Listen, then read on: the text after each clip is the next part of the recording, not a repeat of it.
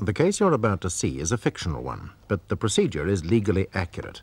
The characters are played by actors, but the jury is selected from members of the general public who will retire at the end of the trial to reach their own unrehearsed verdict.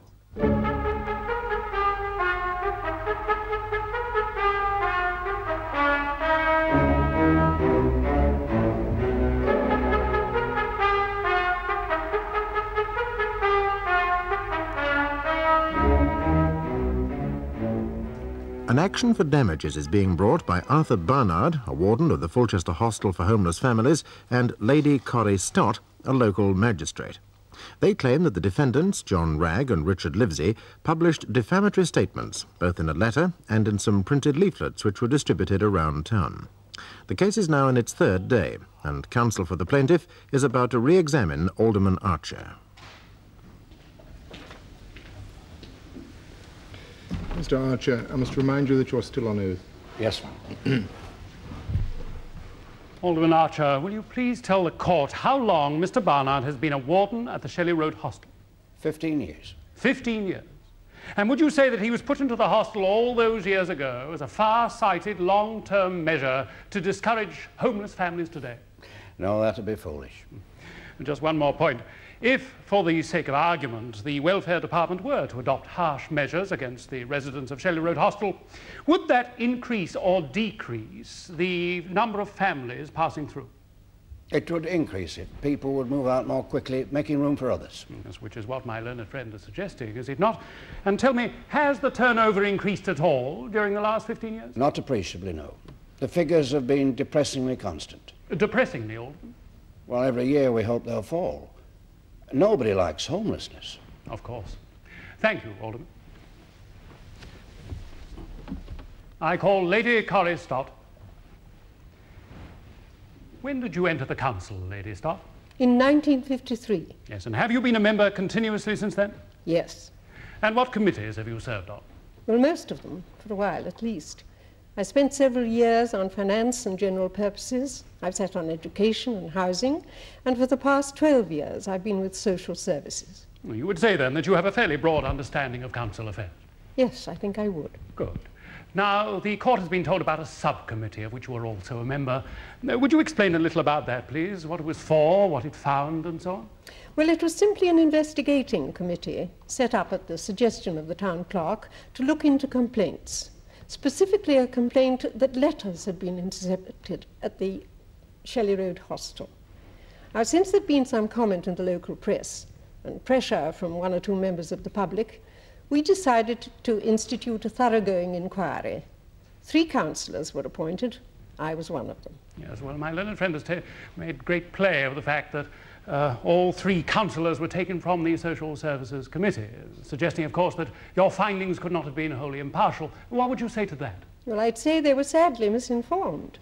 An inquiry of that nature needed the specialist knowledge of social services people.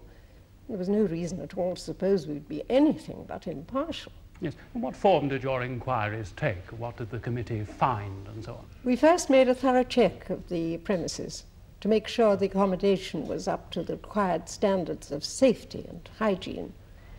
We found that while some of the residents were not quite as careful with their things as they might be, the overall standard was comparable with similar hostels elsewhere in the country. We then heard complaints from the so-called Fulchester Tenants Committee. We confronted the wardens with them.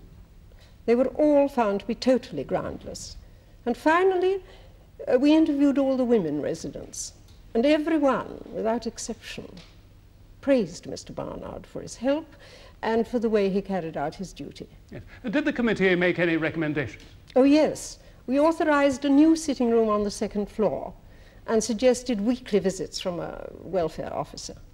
And were the town clerk and the Social Services Committee satisfied with your report? Yes, they were. Now, to move on, Lady Stott, the defendants suggest in their letter that your position on the council has influenced your decisions as a magistrate. Is this true? Oh, it certainly isn't true. In 24 years on the council and 16 on the bench, I've only twice met a situation touching on both offices at once. Both occasions involved John Wragg, and in both instances I followed not only my own reasoning, but also the advice of my clerk. Thank you, Lady Stott. I have no further question. Lady Stott, where do residents go when they leave the Shelley Road hostel? Well, most of them are rehoused by the council. And precisely how many is most of them? Well, without the records, I wouldn't know precisely, but only a very few, 2 or 3 a year at least, find accommodation for themselves. And the normal length of stay is 3 weeks per family, is that right? Yes. After which they're admitted to council accommodation? I've just said as much, yes. I know, do forgive me. It's just that the investigating subcommittee of which you were a member seems to me to have missed the most glaringly obvious fact of all, don't you agree? I don't know what fact you mean. Well, simply this, Lady Stott, that there's no reason on earth why the Shelley Road hostel should exist at all. Of course it should exist. But why? All you need to do is to advance the council housing programme by 3 weeks, and all the homeless families could move straight into council property. After all, to quote your chairman, you do ensure that families are really and actually homeless before they're admitted. Such a course would involve a decision by the housing committee. And is it beyond the wit of humankind for 2 committees to reach a joint decision? Well, since, Lady Stott, you don't seem to be able to show why the hostel needs to exist, I'm forced to suggest to you that its sole purpose is to deter homeless families from turning to the council for help. I suggest that you're hoping that they'll squat in empty properties, perhaps, or maybe leave the borough, or emigrate, or do anything that will simply get them out of your hair. Isn't that true? No. Then what? There's a statutory obligation. And is that obligation to provide a hostel or to provide accommodation? This is just one of the points raised by the Fulchester Tenants Committee to the investigating subcommittee, is it not? It was put to us, yes. And what was the so-called investigating subcommittee's answer? The question did not fall within our terms of reference. Quite. Neither did the complaint that husbands were not admitted to the hostel, or that the doors were locked at 9 o'clock, or any of the entire list of 42 rules which the residents have to sign before they are admitted. In fact, Lady Stott, what did fall within your terms of reference? We were appointed to look into specific complaints, not to question details of administration worked out by the welfare department. Very well. Let us examine something specific. What was the investigating subcommittee's answer to the complaint that the warden was abusing and humiliating the women in his charge? Nobody made that complaint to us. Oh? Didn't Tracy Wragg? Mrs. Wragg was already rehoused by the time the investigation took place. How very convenient. And what about all the other women who had complained to the Fulchester Gazette? Had they been rehoused too? No, they were still resident. Oh. So you admit then that some women had indeed complained to the press? No, not at all. Tell me, did you hear any complaints from women who had been rehoused? Women, that is, who were secure enough to disregard threats of punitive measures if they made any trouble? We invited complaints from existing residents only. People, in fact, who felt dependent upon you to furnish satisfactory reports to the housing department. You don't understand the system. No. Neither, I think, do the unfortunate residents of the Shelley Road hostel. However, why, as magistrate, did you reject the complaints that John Wragg brought before you? The first complaint disclosed no criminal offence, merely a vague threat to do something in the future. You could have exercised your jurisdiction under the Justice of the Peace Act 1861 to bind them over, could you not? The clerk said we could not. Why did you talk throughout Mr. Wragg's attempt to make his complaint to you? I did not. I may have had a word with a colleague, but that's all. The second time that Mr. Wragg came before you, his complaint did disclose an offence, didn't it? Yes, but he didn't produce any direct evidence. The man, Jerry Lane, whom he said had been offered money by Barnard as an inducement to beat Wragg up, was not at court. Well, you didn't tell Mr. Wragg to go and get Mr. Lane and come back to you, did you? It's not our function to give legal advice. Besides, the reference to Jerry Lane only reinforced my original decision. He's appeared before me several times, and I find him to be a dishonest person. But wouldn't that be the reason that Arthur Barnard approached him? One doesn't hire a saint to do a sinner's work. I am fully satisfied that both my decisions are correct. That must be very comfortable for you, Lady Stott. I have no further questions. Lady Stott, just one little matter. My learned friend has suggested, I think, that you were somehow at fault for not recommending the abolition of the Shelley Road hostel. Now tell me, had such an action ever been discussed at a meeting of the Social Services Committee? Oh, yes, frequently. But the members unanimously felt that the hostel provides an indispensable bridge between homelessness and council tenancy. So there would have been little value in raising such an issue in your report? There would have been no value at all. Thank you, Lady Stott. Thank you, Lady Stott. I call Mr. Arthur Barnard. You are Arthur Barnard of 122 Shelley Road, Fulchester? Yes, sir. How old are you, Mr. Barnard? I'm 48, sir. And you've been a warden at the hostel for the last 15 years? Yes, sir. And what were you doing before that? I was in the army, sir, for 18 years. And what rank did you hold on discharge? I was a sergeant, sir. So then, since you left school, you've held just two occupations, first as a professional soldier, and now as a welfare warden. That is correct, sir. Yes. Now then, just one or two points to tidy up, Mr. Barnard. In her testimony, Mrs. Wragg claimed that some of the rules laid down by yourself and Mrs. Barnard were inconvenient. Could you, for example, explain to the court why the ground floor rooms were not occupied? Well, they were in use at one time, sir, but we found that husbands were climbing in through the window at night, and that's contrary to welfare policy, sir. Yes, and the first floor rooms? Well, they've been in a state of poor decoration, so the council's not felt justified in spending money on them when there are rooms which are all right. I see. And what about the rule concerning the stairs? Mrs. Wragg complained about having to go up one set and down another. Yes, so well, I enforced that rule following an accident a few years ago. There was two children running up the stairs and they collided with a woman coming down. The woman was carrying a pot of tea at the time and one of the children was severely scalded. So the present system avoids accidents, sir. Of course. And the sitting room, your holding the keys was resented, it seems. Yes, sir. Well, I took to luck in that because some of the women were letting in men at night and having rowdy parties and so on. Now, if any of them want to use it, I ask them to vacate by 11 o'clock, just so that I can lock up as a matter of order, sir. I see. And now to the more serious allegations. Mrs. Wragg told the court that you spied on her in the bathroom, did you? No, sir. And was there any trouble at all involving the bathroom?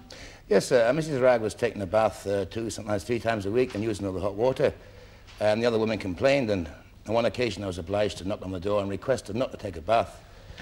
She immediately accused me of spying, sir, which was not true. And did you at any time make any comments about her body? Yes, sir, but that was in an entirely different context altogether. It had nothing to do with the bathroom incident. Mrs. Wragg and some of the other women and myself were having a laugh and a joke, you know, and a lot of things were just said in fun. I see. Now, the court was also told of an occasion when you visited Mrs. Wragg's room late at night. Will you please explain what all this was about? Yes, I was doing rounds last thing, you know, checking on doors and windows and switching off unwanted lights and so on. And Mrs. Wragg came in the corridor and she said she'd heard this noise outside her window, so I went in and she shut the door behind me. Well, she was wearing this sort of, as a dressing gown thing, and it was all open down the front, and well, she was not making any attempt to cover herself, sir. And did she say anything to you? Yes, sir, she said she wanted a man. And what did you do? Well, I was awfully embarrassed, sir. I remind you that I got a sick wife and I wouldn't even contemplate it. You know, and she said that's all the more reason why I should, you know, go with her. When I tried to leave, she became abusive and she said I'd regret it. To be honest, sir, it's not the first time that such a suggestion's been made. Personally, I'd like to see husbands admitted to the hostel. You would? Oh, yes, sir, definitely. Yes. Finally, Mr. Barnard, have you ever opened a letter addressed to anyone else? Oh, no, sir, and certainly never one addressed to Mrs. Wragg. Are you absolutely sure of that? Oh, absolutely, sir. I mean, why should I? I really would not be interested. No, of course not. Thank you, Mr. Barnard.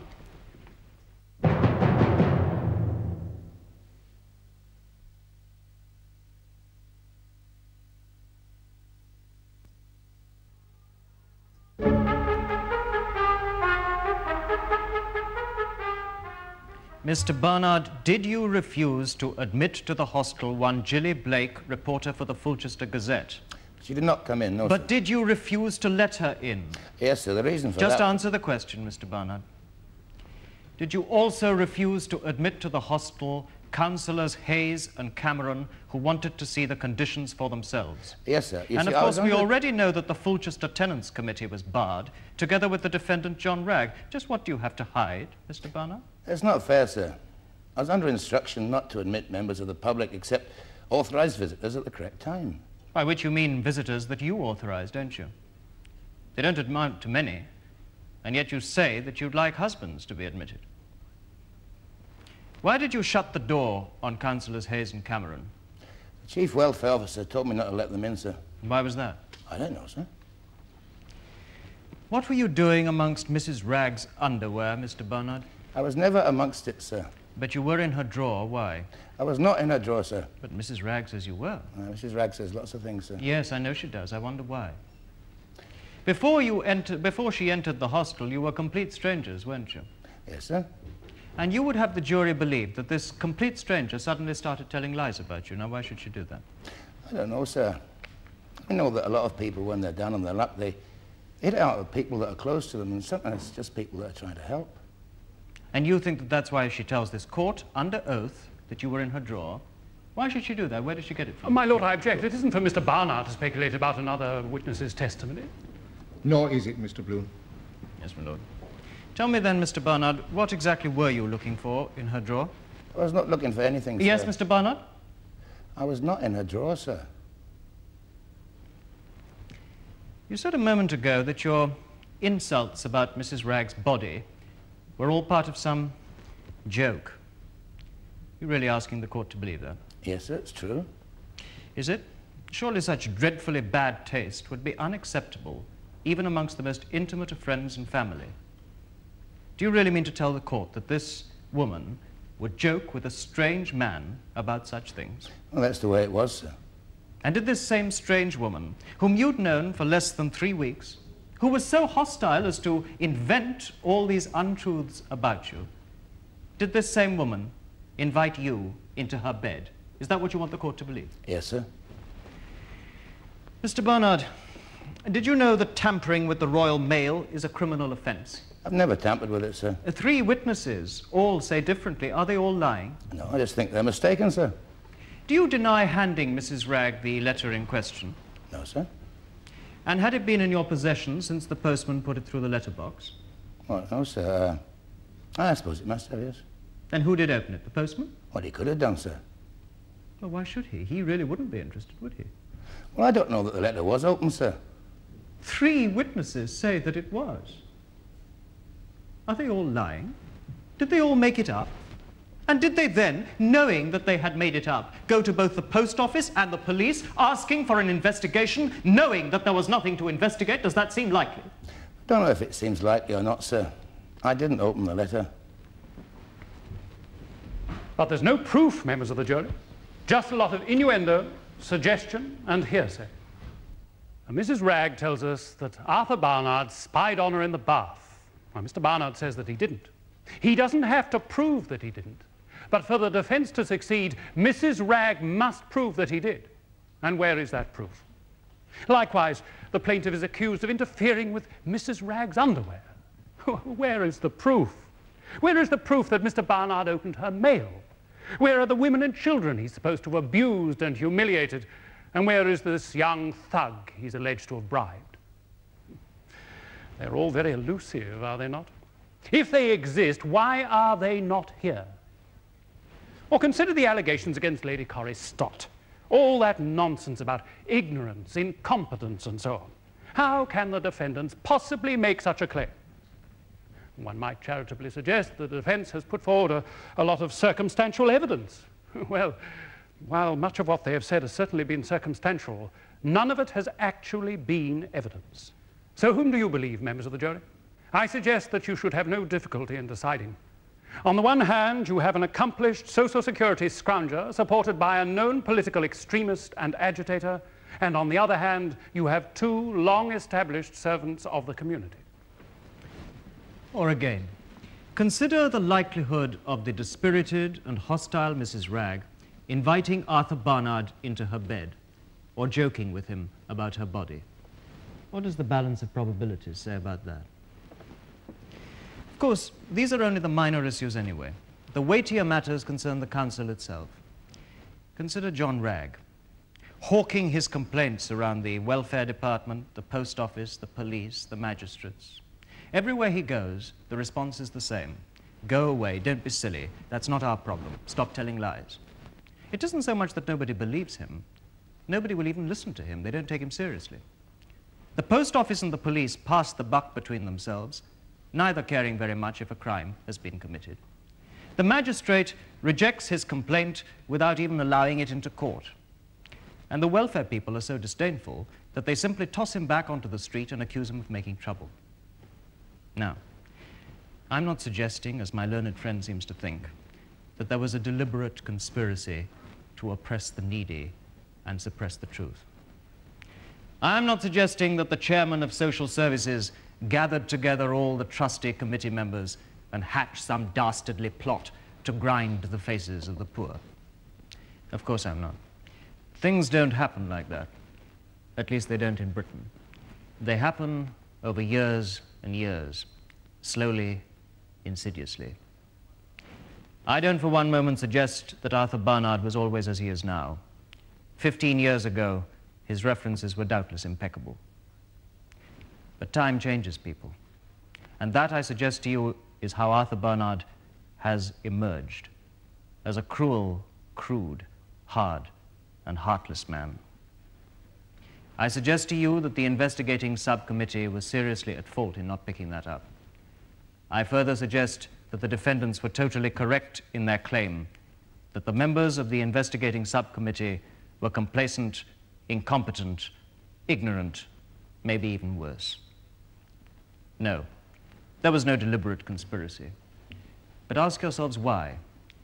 Why have counsellors and reporters consistently been refused admission to the Shelley Road hostel? Why has the Social Services Committee not permitted a full, independent inquiry? What does the Borough Welfare Department have to hide? It is for you, and you alone, to decide the issue. In the first place, between Lady Corrie Stott and the defendants, and then as a separate verdict, which may or may not be the same, between the plaintiff Arthur Barnard and the defendants. Now, members of the jury, let me remind you that in a case of this nature, the burden of proof rests with the defense to show that what they published was indeed true, either in spirit, if not to the very letter. Now, if after considering the evidence you conclude that the defendant's allegations are untrue, then you will find for the plaintiffs and award a sum of damages in accordance with the principles that I have laid down for you. If, however, you should consider that on balance of probabilities what the defendant said is true, then you will find for them. Now, will you please retire, elect a foreman to speak for you, and consider your verdict. All stand.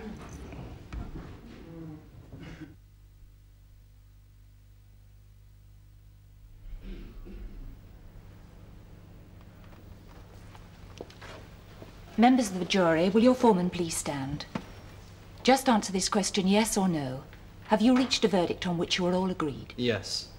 As far as the first plaintiff, Lady Corrie Stott, is concerned, do you find for her or for the defendants, John Wragg and Richard Livesey? For the plaintiff. Have you agreed a sum of damages? £100. As far as the second plaintiff, Arthur Barnard, is concerned, do you find for him or for the defendants? For the plaintiff. Have you agreed a sum of damages? £500.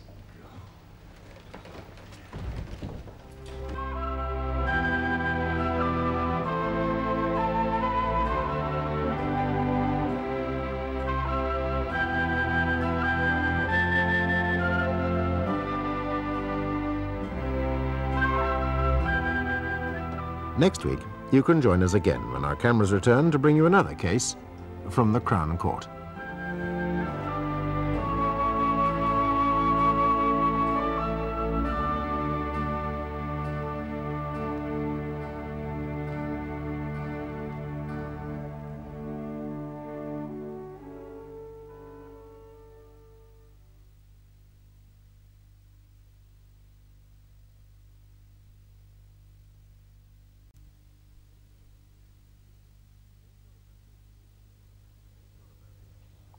The case you're about to see is a fictional one, but the procedure is legally accurate. The characters are played by actors, but the jury is selected from members of the general public who will retire at the end of the trial to reach their own unrehearsed verdict.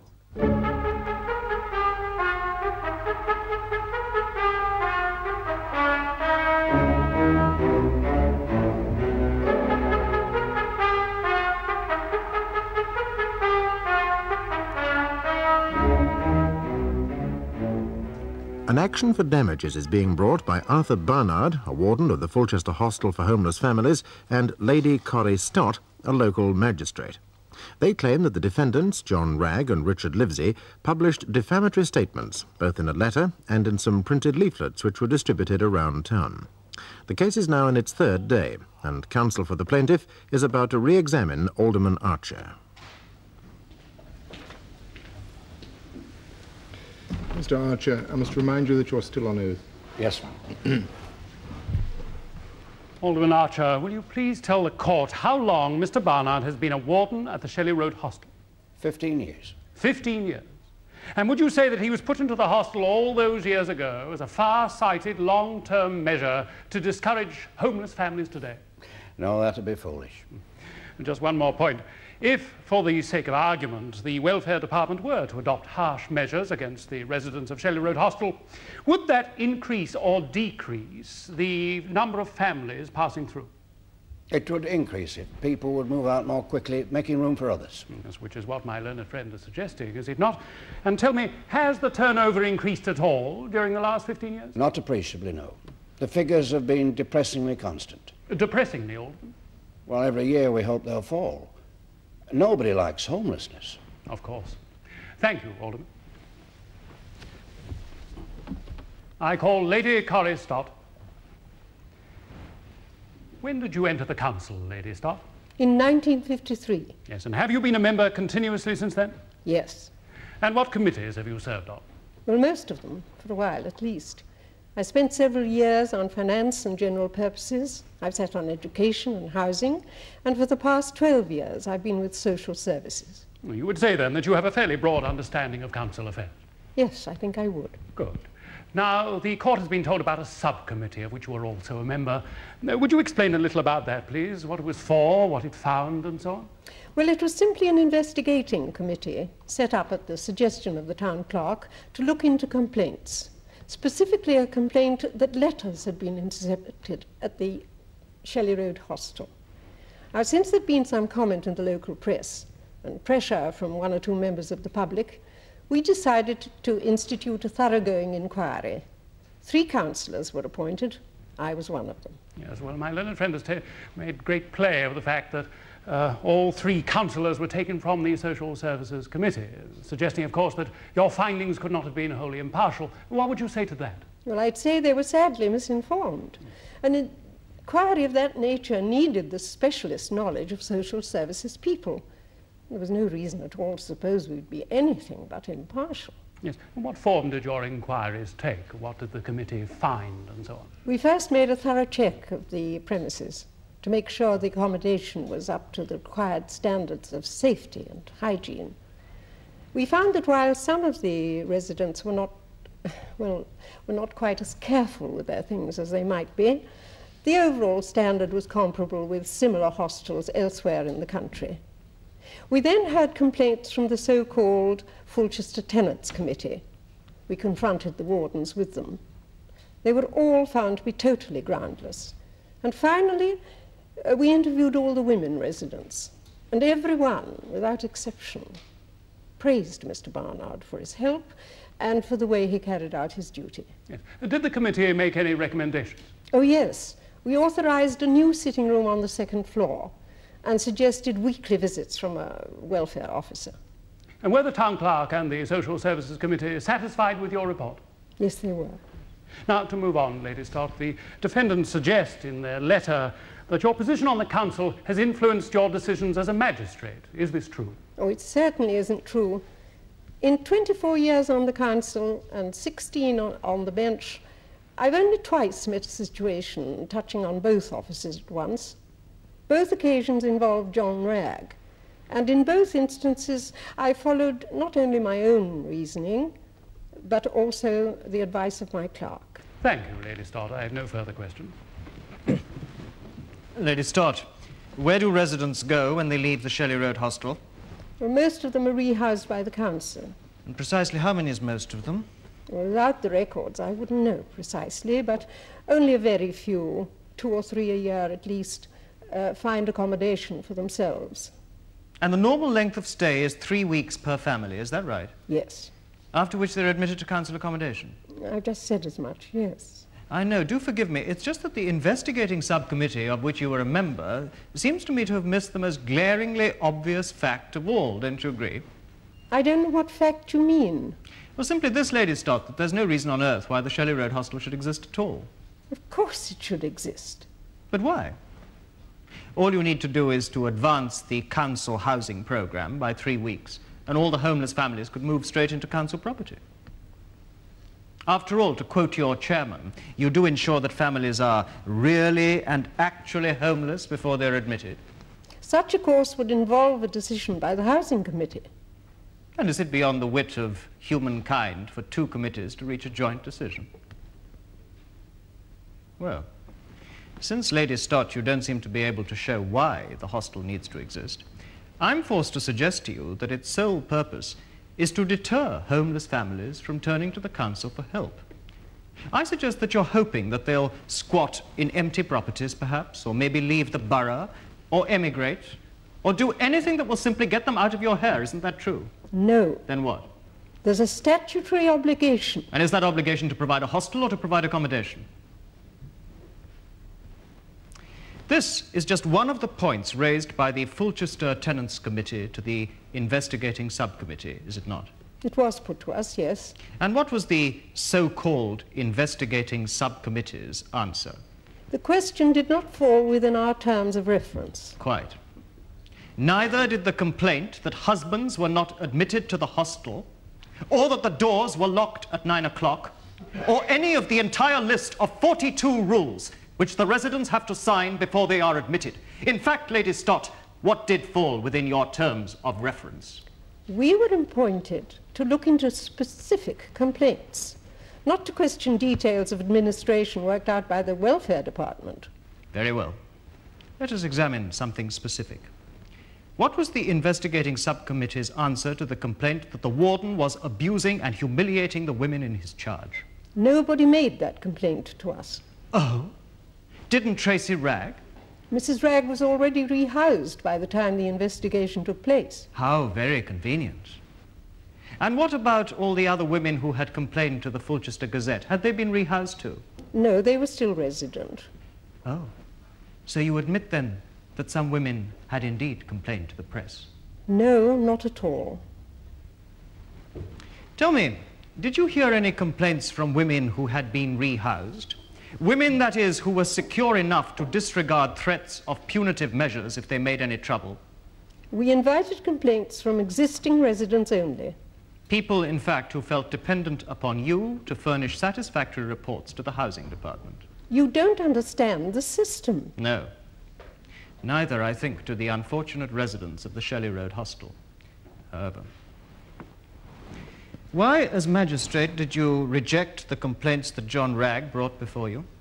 The first complaint disclosed no criminal offence, merely a vague threat to do something in the future. You could have exercised your jurisdiction under the Justice of the Peace Act 1861 to bind them over, could you not? The clerk said we could not. Why did you talk throughout Mr. Wragg's attempt to make his complaint to you? I did not. I may have had a word with a colleague, but that's all. The second time that Mr. Wragg came before you, his complaint did disclose an offence, didn't it? Yes, but he didn't produce any direct evidence. The man, Jerry Lane, whom he said had been offered money by Barnard as an inducement to beat Wragg up, was not at court. Well, you didn't tell Mr. Wragg to go and get Mr. Lane and come back to you, did you? It's not our function to give legal advice. Besides, the reference to Jerry Lane only reinforced my original decision. He's appeared before me several times, and I find him to be a dishonest person. But wouldn't that be the reason that Arthur Barnard approached him? One doesn't hire a saint to do a sinner's work. I'm fully satisfied that both my decisions are correct. That must be very comfortable for you, Lady Stott. I have no further questions. Lady Stott, just one little matter. My learned friend has suggested, I think, that you were somehow at fault for not recommending the abolition of the Shelley Road Hostel. Now tell me, had such an action ever been discussed at a meeting of the Social Services Committee? Oh yes, frequently. But the members unanimously felt that the hostel provides an indispensable bridge between homelessness and council tenancy. So there would have been little value in raising such an issue in your report. There would have been no value at all. Thank you, Lady Stott. Thank you, Lady Stott. I call Mr. Arthur Barnard. You are Arthur Barnard of 122 Shelley Road, Fulchester. Yes, sir. How old are you, Mr. Barnard? I'm 48, sir. And you've been a warden at the hostel for the last 15 years? Yes, sir. And what were you doing before that? I was in the army, sir, for 18 years. And what rank did you hold on discharge? I was a sergeant, sir. So then, since you left school, you've held just two occupations, first as a professional soldier, and now as a welfare warden. That is correct, sir. Yes. Now then, just one or two points to tidy up, Mr. Barnard. In her testimony, Mrs. Wragg claimed that some of the rules laid down by yourself and Mrs. Barnard were inconvenient. Could you, for example, explain to the court why the ground floor rooms were not occupied? Well, they were in use at one time, sir, but we found that husbands were climbing in through the window at night, and that's contrary to welfare policy, sir. Yes, and the first floor rooms? Well, they've been in a state of poor decoration, so the council's not felt justified in spending money on them when there are rooms which are all right. I see.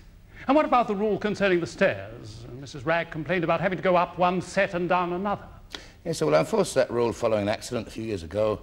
There was two children running up the stairs and they collided with a woman coming down. The woman was carrying a pot of tea at the time and one of the children was severely scalded. So the present system avoids accidents, sir. Of course. And the sitting room, your holding the keys was resented, it seems. Yes, sir. Well, I took to luck in that because some of the women were letting in men at night and having rowdy parties and so on. Now, if any of them want to use it, I ask them to vacate by 11 o'clock, just so that I can lock up as a matter of order, sir. I see. And now to the more serious allegations. Mrs. Wragg told the court that you spied on her in the bathroom, did you? No, sir. And was there any trouble at all involving the bathroom? Yes, sir. Mrs. Wragg was taking a bath 2, sometimes 3 times a week and using all the hot water. And the other women complained, and on one occasion I was obliged to knock on the door and request her not to take a bath. She immediately accused me of spying, sir, which was not true. And did you at any time make any comments about her body? Yes, sir, but that was in an entirely different context altogether. It had nothing to do with the bathroom incident. Mrs. Wragg and some of the other women and myself were having a laugh and a joke, you know, and a lot of things were just said in fun. I see. Now, the court was also told of an occasion when you visited Mrs. Wragg's room late at night. Will you please explain what all this was about? Yes, I was doing rounds last thing, you know, checking on doors and windows and switching off on wanting lights and so on. And Mrs. Wragg came in the corridor and she said she'd heard this noise outside a window, so I went in and she shut the door behind me. Well, she was wearing this sort of, as a dressing gown thing, and it was all open down the front, and well, she was not making any attempt to cover herself, sir. And did she say anything to you? Yes, sir, she said she wanted a man. And what did you do? Well, I was awfully embarrassed, sir. I remind you that I got a sick wife and I wouldn't even contemplate it. You know, and she said that's all the more reason why I should, you know, go with her. When I tried to leave, she became abusive and she said I'd regret it. To be honest, sir, it's not the first time that such a suggestion's been made. Personally, I'd like to see husbands admitted to the hostel. You would? Oh, yes, sir, definitely. Yes. Finally, Mr. Barnard, have you ever opened a letter addressed to anyone else? Oh, no, sir, and certainly never one addressed to Mrs. Wragg. Are you absolutely sure of that? Oh, absolutely, sir. I mean, why should I? I really would not be interested. No, of course not. Thank you, Mr. Barnard.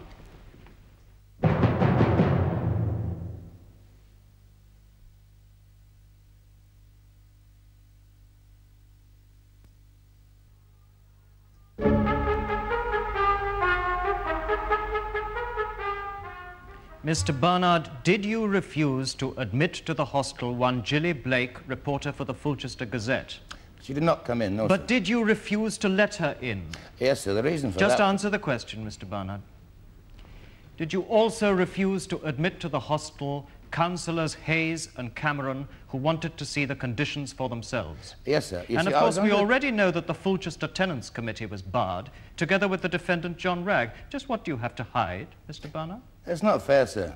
I was under instruction not to admit members of the public except authorised visitors at the correct time. By which you mean visitors that you authorise, don't you? They don't amount to many, and yet you say that you'd like husbands to be admitted. Why did you shut the door on Councillors Hayes and Cameron? The Chief Welfare Officer told me not to let them in, sir. Why was that? I don't know, sir. What were you doing amongst Mrs. Wragg's underwear, Mr. Barnard? I was never amongst it, sir. But you were in her drawer. Why? I was not in her drawer, sir. But Mrs. Wragg says you were. Mrs. Wragg says lots of things, sir. Yes, I know she does. I wonder why. Before she entered the hostel, you were complete strangers, weren't you? Yes, sir. And you would have the jury believe that this complete stranger suddenly started telling lies about you. Now, why should she do that? I don't know, sir. I know that a lot of people, when they're down on their luck, they hit out of people that are close to them, and sometimes it's just people that are trying to help. And you think that that's why she tells this court, under oath, that you were in her drawer? Why should she do that? Where did she get it from? My lord, I object. It isn't for Mr. Barnard to speculate about another witness's testimony. Nor is it, Mr. Bloom. Yes, my lord. Tell me then, Mr. Barnard, what exactly were you looking for in her drawer? I was not looking for anything, sir. Yes, Mr. Barnard? I was not in her drawer, sir.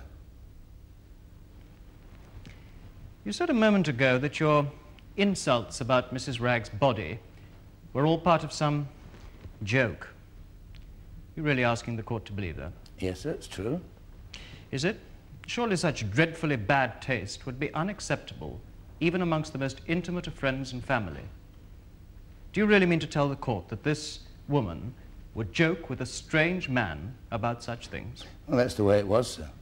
And did this same strange woman, whom you'd known for less than 3 weeks, who was so hostile as to invent all these untruths about you, did this same woman invite you into her bed? Is that what you want the court to believe? Yes, sir.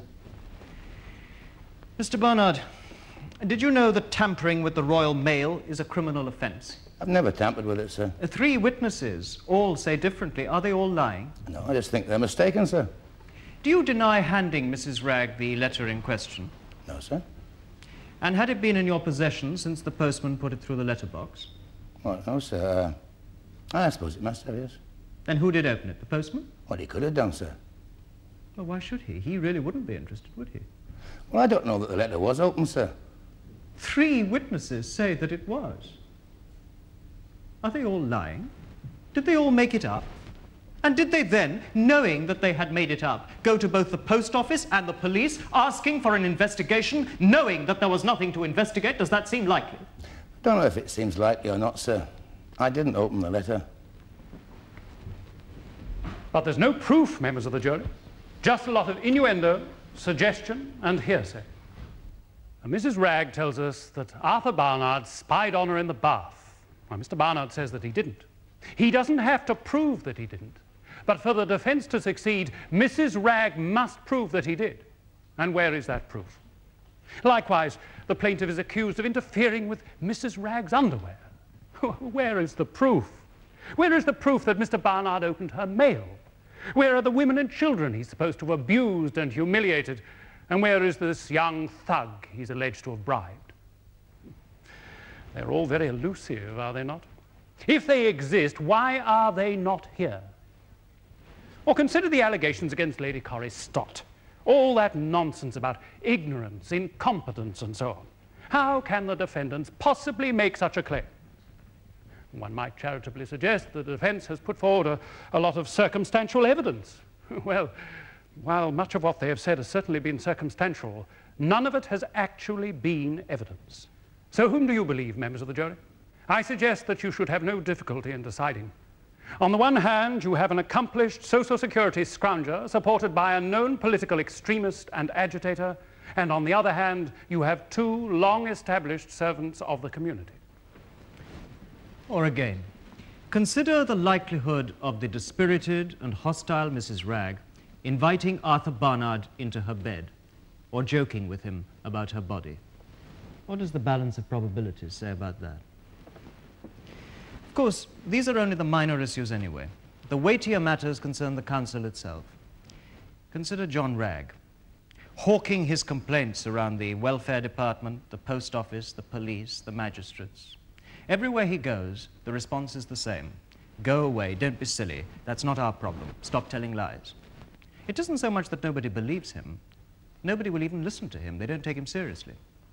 The post office and the police pass the buck between themselves, neither caring very much if a crime has been committed. The magistrate rejects his complaint without even allowing it into court.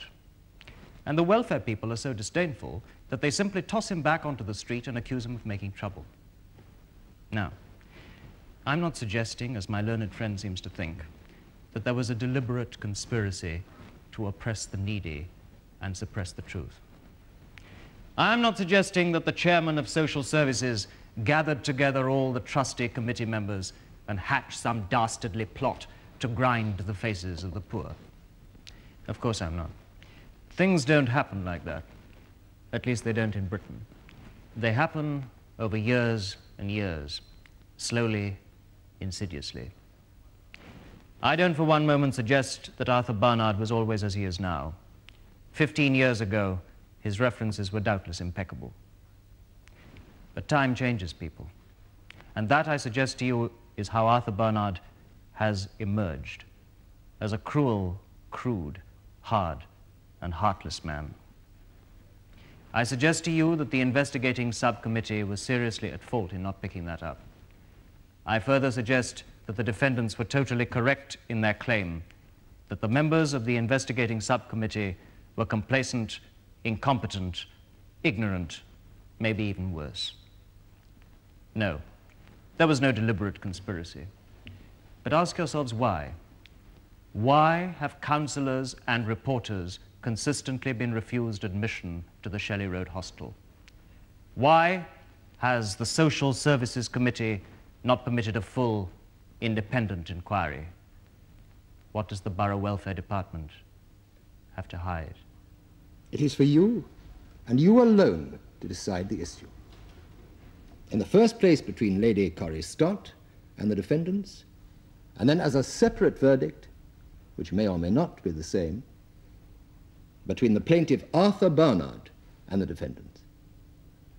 Now, members of the jury, let me remind you that in a case of this nature, the burden of proof rests with the defense to show that what they published was indeed true, either in spirit, if not to the very letter.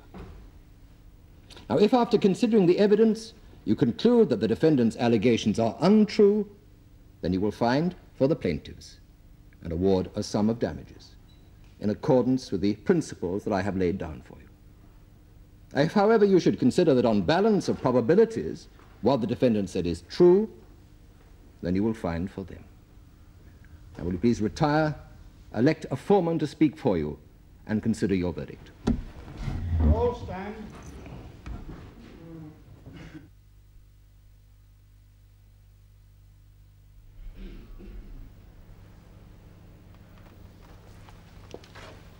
Members of the jury, will your foreman please stand? Just answer this question, yes or no. Have you reached a verdict on which you are all agreed? Yes. As far as the first plaintiff, Lady Corrie Stott, is concerned, do you find for her or for the defendants, John Wragg and Richard Livesey? For the plaintiff. Have you agreed a sum of damages? £100. As far as the second plaintiff, Arthur Barnard, is concerned, do you find for him or for the defendants? For the plaintiff. Have you agreed a sum of damages? £500.